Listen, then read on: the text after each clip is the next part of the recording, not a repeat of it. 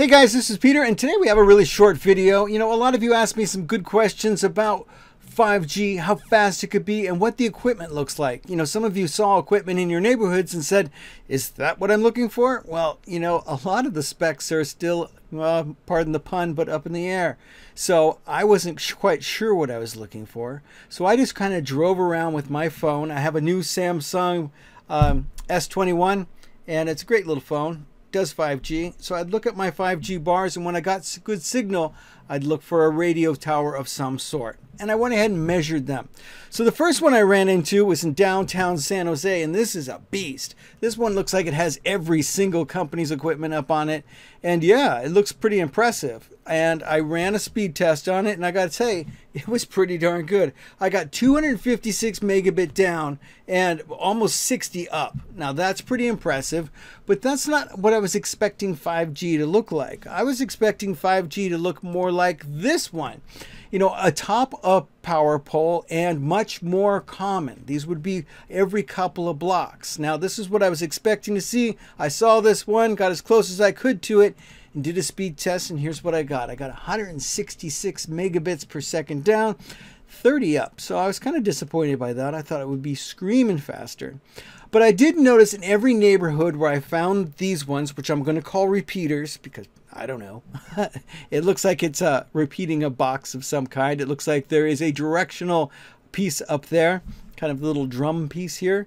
This one looks omnidirectional, and that one looks directional. Just guessing. Oh, and this one looks like it's pointing down for something.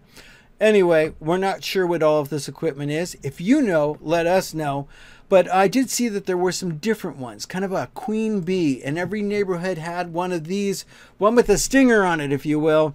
And this one looked like the king. So I wanted, or the queen, if you will. So I wanted to find out what this one looked like. And yeah, surprisingly, I got my best scores. 323 megabits per second. So we still don't know whose equipment's up there. We can assume that it's obviously T-Mobile because we're getting some good ones there. But without buying a phone, you know, people want to know, hey, I have one of these in my neighborhood. Whose equipment's up there? Right now, you kind of have to, well, you have to guess and hope, because we did have a good program we found, which was Network Cell Info, but that does 4G equipment, and this 5G stuff is not on that map yet. So we're still looking, but hey, I'm interested to know what kind of scores you get and what type of tower you measured against, whether it was an A, B, or C. And I gotta say, I'm pretty impressed with these speeds. 323 megabits per second was unheard of before on a portable device. It's not just about downloading programs. I'm kind of curious, what do you think we're going to be able to do with this stuff?